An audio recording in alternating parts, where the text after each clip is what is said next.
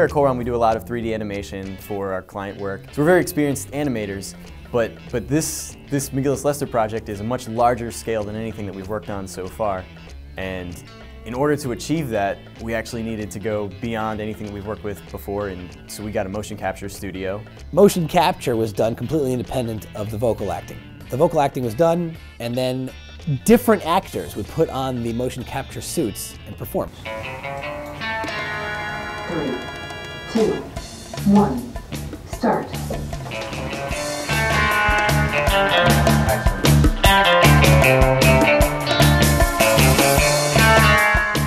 Motion capture involves our actors dressing up in these suits with 49 different markers strategically placed on their bodies to mark where the different joints and areas of movement would be. Those dots will give the computer the information that it needs to know how the joints are bending and how the joints are moving.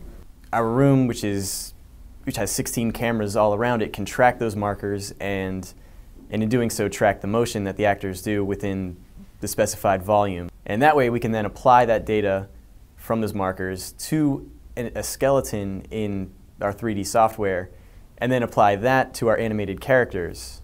Some of the internal staff here at Kolrom, like Tim and Cullen, they would put on those suits and they would do it. After a while it became impossible because I needed Tim and Cullen to manage the animation effort, since that was my art director and my animation director. I needed them to be in the developers area working with the other animators.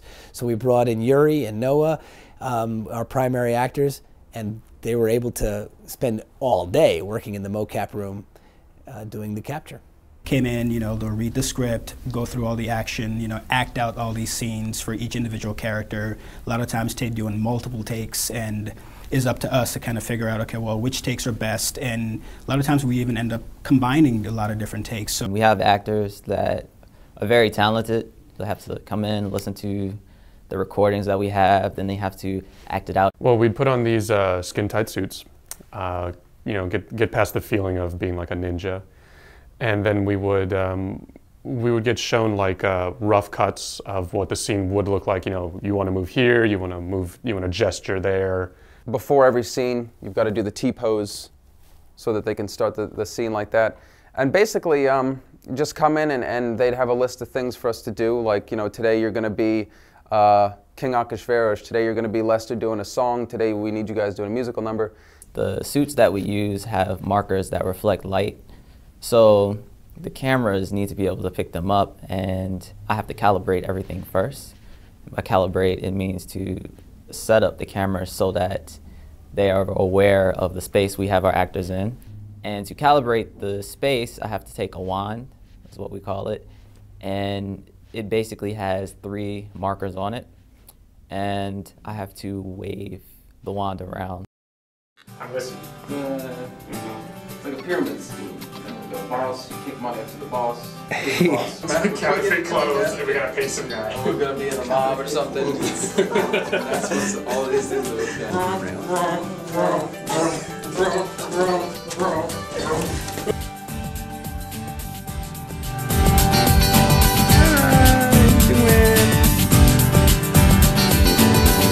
That's funny.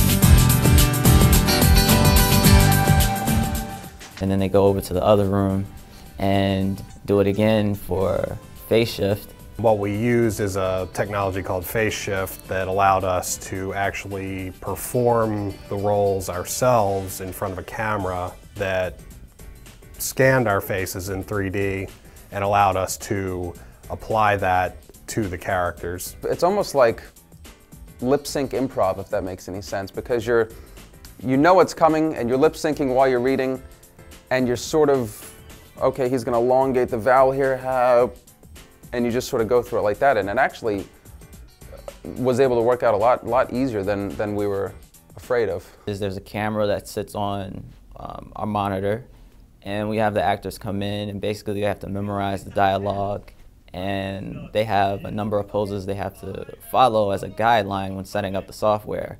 And then after that, they just have to read the lines and be expressive, and it captures everything. Okay. Oh, I remember you. Well, now that we had the body half of the motion capture performance and the facial half of the motion capture performance. We are assembling that together into one cohesive performance, and it's far more work than simply taking those captures and applying them to the characters. There's a lot of manual adjustments that are required. Once the mocap data is in the character, there's no guarantee that it's 100% accurate and clean and ready to, ready to go. One of the things is that the height differences and size differences between the actor and the cartoon characters are going to be different. So you may have hands and limbs kind of just slightly intersecting with each other, so you have to kind of clean that up. So it's really important when doing motion capture for the actors to be able to see themselves as the characters that they're being. If they're going to be like a child, they need to see what size they are, and so they can help them with interactions with other characters. If they're going to be a big, massive character who's like tall, like a brute, like Big Son or something, you're going to want to move differently as an actor depending on which character you are. So it's important to know who you are, how they move, and just what relation you have to the environment around you and to the other characters in the scene. I was always fascinated when I would watch these how-tos and behind the scenes and see them in a room like this doing the performance. I always wanted to do it. I thought it would be one of the coolest things as an actor to do, because if I'm in front of a camera as myself and I'm playing Great King Ahasuerus, you sort of have to have a little bit of suspension of disbelief when you're looking at me. But when you're in a room like this and you do the performance and it's translated in post and the king is put on my body, there is no more suspension of disbelief. So it really allows for a lot of creativity and a lot of exploration of your own body and your own physical awareness. Without any kind of motion capture solution, the alternative would have been just to keyframe everything by hand.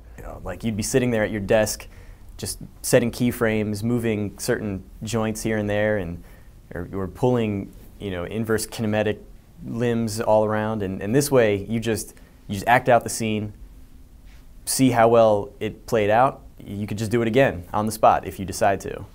Probably would take double or triple the amount of time without it.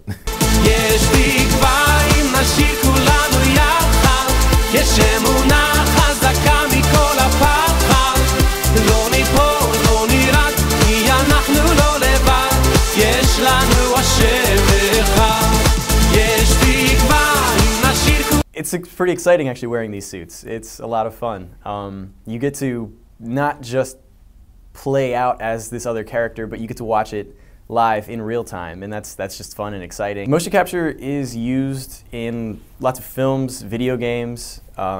It's definitely kind of like the future of animation because it's so much faster. Motion capture data is completely 3D. So, if we need to change a camera angle, to do something different with the mocap data, we can definitely do that. You get so much more detail in the animation itself. You get all this nice secondary movement that otherwise is very difficult to hand animate. Things like breathing or weight shifting while standing in place. Something that the animator really has to think about that and go out of their way to apply it when doing hand animation. But it's completely natural when doing motion capture.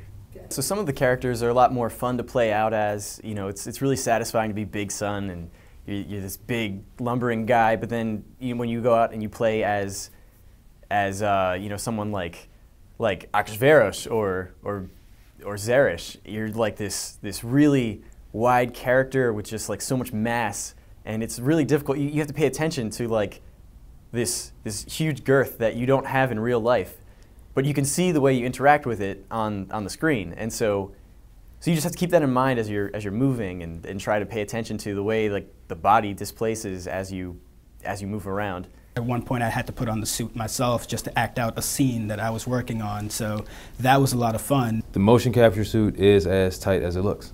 So some of us really enjoy wearing them because it got the physique, but yeah.